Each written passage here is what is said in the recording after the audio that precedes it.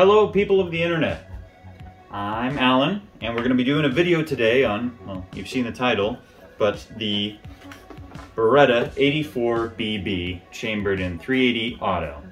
So let's get into it.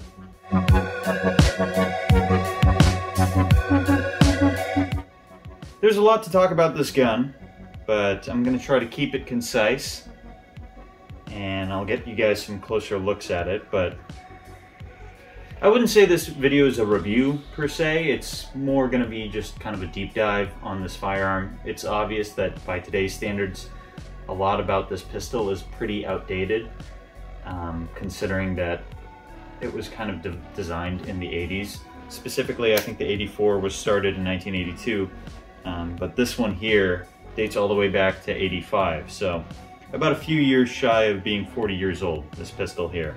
But with that in consideration, it's in pretty good condition. So, the Beretta 84bb in 9mm short, 380 auto, 9mm Kurs, or 9x17. Has a lot of names. Has a capacity of 13. That'll focus in.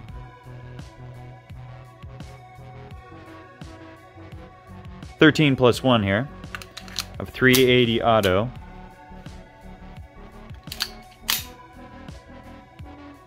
and a single and double action trigger, or I guess in this case just double action.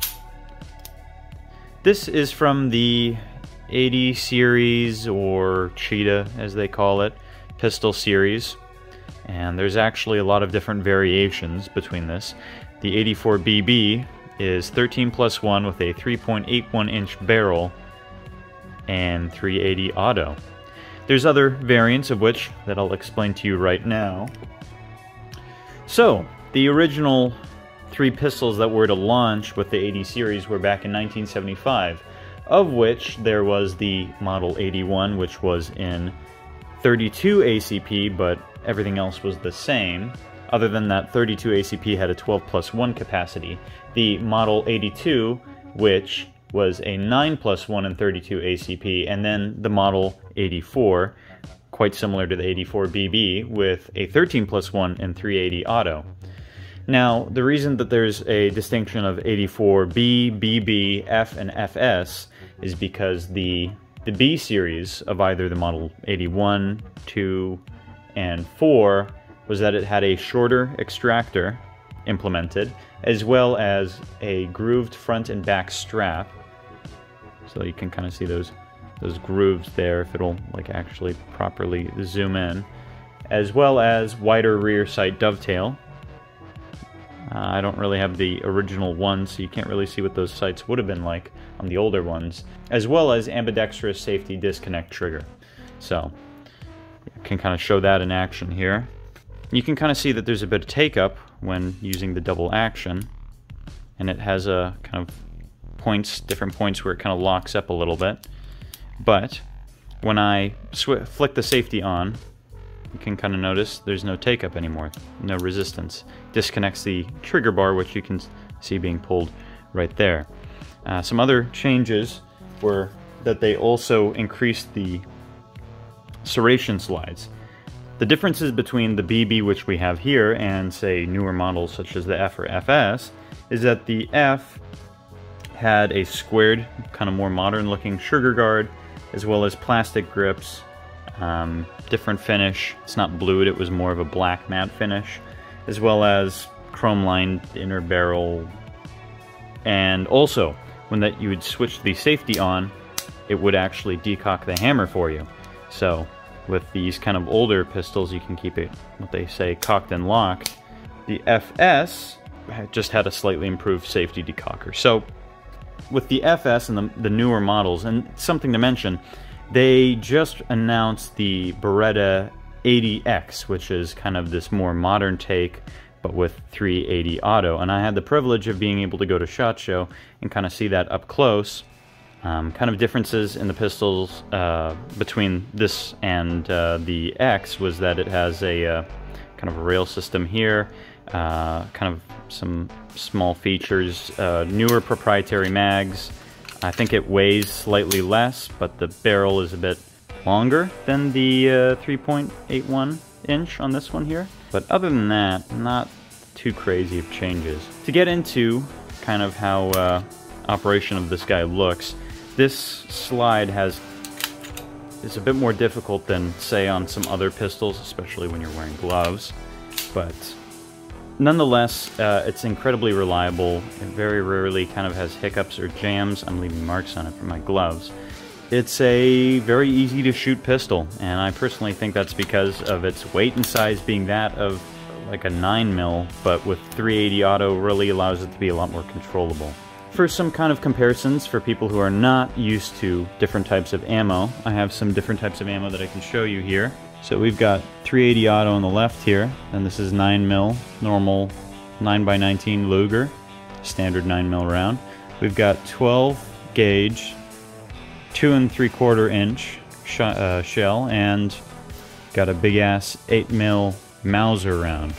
And you can kind of see that difference in the height, but there's also a very slight difference in width as well among the two cartridges. There's a big contention between 9mm and 380 auto. The difference in penetration with ballistics gel, and I'll put a photo up, is pretty minimal, and you're still going to be able to put somebody down regardless, and especially considering that the pistol is far more controllable than 9mm of its size and weight. Makes it so that you're going to hit way more rounds on target. So, just to start out, let's take a look at the weight of the pistol of the 84bb alone. So it comes in at about 23.6 ounces unloaded. So that's honestly lighter than the new 80X. Let's also take a comparison of the weight of unloaded mag here, stock Beretta mag. Mag coming in at 2.8 ounces, whilst loaded is 7.2 ounces of 13 rounds of SIG hollow point. Another great holster I was able to find for it is, we'll zoom that in, a Zula holster here. Great leather holster, appendix holster. This pistol isn't honestly the best for carry. It's kind of big and definitely a little awkward. Enough gaveling. What is there to say about this pistol? It's easy to control, it's fairly accurate for a 380, probably one of the more accurate pistols you can find in 380 auto, just because most others are pretty small. It does fit a niche for people who are looking for the controllability of a 380, but don't want the pocket size and want something larger that, because of that added weight, makes it more controllable.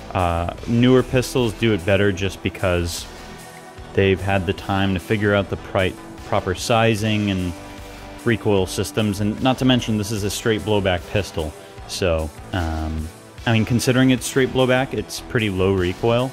I've been always surprised when I try other straight blowback 380 auto pistols, and I think, like I said, that weight really helps cut down a lot of that recoil. There's obviously better options for 380 pistols, like the new Ruger LCP Max whatever 380 auto. That is, I mean, this pistol is definitely outclassed by that in a lot of ways. I've got 2 dummy rounds loaded up, and something to mention, there is a mag disconnect on this pistol here. So, loaded up, and another thing that's kind of interesting, you kind of have to bump it in. If you're kind of lightly pressing it in, you kind of have to do this, because it kind of stops right here, a little resistance, and it clicks in. As far as charging is concerned, there we go. Round is in the chamber, and there's a little indicator there showing that there is actually a round in the chamber there. Indicator as well, this is the extractor, and you'll kind of see that in extract right now. Another round in there. So it's, like I said, it's pretty stiff on the slide, at least by modern pistol standards, but okay. Another thing to mention is something interesting that you'll find here is a little marking I don't know if it'll zoom in. There we go, that marking right there. Marked as AN. And that signifies there's markings for what year this was made. This one here was made in 1985, so it's about 2 years shy of being 40 years old. So it's a pretty damn old pistol, and considering the condition it is in, it's in very lovely condition. I got this from my father. This is my father's old pistol. And something else to keep in mind is that with the BB is that there's only a finite number. They're not making any new ones of the BB. I'm pretty sure they're making limited numbers of the FS, the newest kind of changes, but if you want this older, sleeker design with blued finish, there's only a finite number of these guys out there. Not incredibly rare by any standards. They still do imports of these, but definitely not super common. That's for sure. And especially now that they have the new 80X out, I don't even know if they're going to keep making the FS. Who knows? And one last thing I'm going to do before we wrap this video up is I'm going to show you guys how you take down this pistol. It's pretty simple, quite honestly. Take the mag out first, mag's out, and then there's a little tab. See that little flap right here? You press this button right here, the 84bb, press it up, and press this piece all the way down like this. The slide will go forward ever so slightly. You can also put the hammer back to kind of help you get the slide off and on. The entire thing just slides right off like that. And we have the slide here, we have the body of the pistol here, and all the kind of the guts with that. Recoil spring and the guide recoil spring rod here. Comes right off. And then the barrel itself. I'll take a look at that there. Considering how old this pistol is and didn't always have the best storage, it's honestly kind of held up to the test of time quite well. The slide as well. I personally think it's a very beautiful pistol. And putting it back together is quite simple. Take that guide right there like this. And then just gotta line the guide rod up like so, and then press it all the way back like that. And it just presses, if I can get that in the camera, right there under in the barrel. That puts it in place nicely. Keeps it from moving around. And then you line it up with the guide line right there. Slide it all the way back, and once it's all slid all the way back, go back to that button right there. When you press on it, you can flick this switch right back, then the slide is locked right back in place.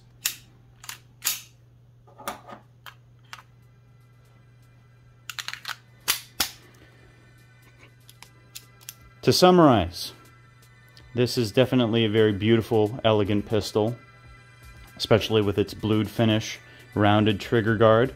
It's fairly accurate, and I mean, it's one of the most accurate 380 auto pistols one can find, and that's due to its barrel length and its weight.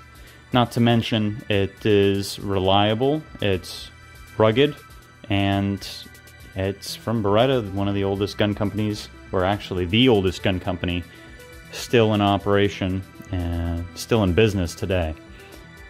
Thank you guys for watching. We're probably going to be doing some more airsoft videos and some gaming videos for the next videos to come. But I will get around to making more gun stuff for people that do kind of enjoy these kinds of videos. Other than that, have a nice day. Have a great day.